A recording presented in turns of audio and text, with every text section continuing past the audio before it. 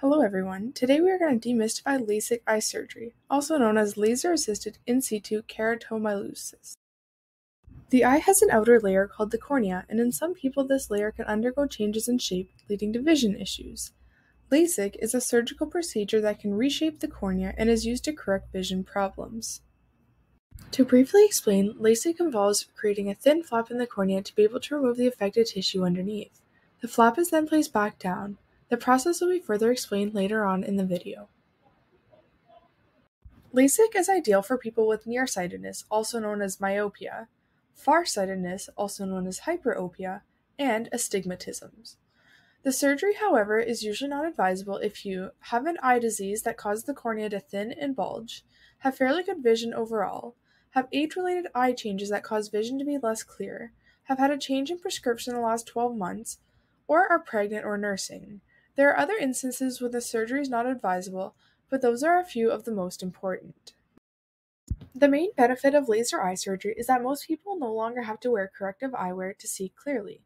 Individuals may choose to undergo the procedure for several reasons, including being unable to wear contact lenses but preferring not to wear glasses, cosmetic reasons, wishing to undertake activities such as sports that require a person not to wear glasses or contact lenses, or simply having the convenience of not having to wear corrective eyewear. Although it is rare, there may be complications during the surgery that would permanently affect your vision. It is important that you choose a surgeon with a lot of experience. Rarely, you may also lose your best correctable vision, the highest degree of vision that you had while wearing contacts or eyeglasses after LASIK.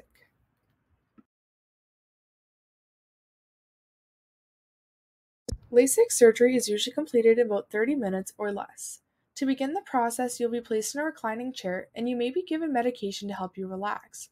During the surgery, you'll be asked to focus on a point of light, and staring at this light will help keep your eye fixed while the laser reshapes the cornea. After numbing drops are placed in your eye, the doctor will use an instrument to hold your eyelids open. A suction ring will then be placed in your eye just before cutting the cornea flap, and it may cause a feeling of pressure and your vision may dim a little. Your surgeon will next use a small blade or cutting laser to cut a small hinge flap away from the front of your eye. Folding back the flap allows your doctor to access the part of your cornea to be reshaped.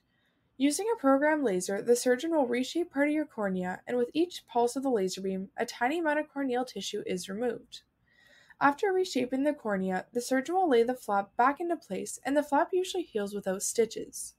If you need LASIK surgery in both eyes, it is likely that the surgeries will happen on the same day. Long-term results from LASIK tend to be best in people who are carefully evaluated before surgery to ensure that they are good candidates for the procedure.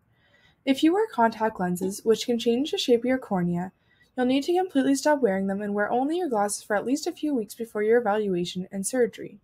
Your doctor will provide specific guidelines depending on the type of contacts you wear and how long you've been wearing contacts for. During the evaluation, your eye doctor will ask you about your medical and surgical history and give you a comprehensive eye examination to evaluate your vision and assess whether you can undergo the procedure safely.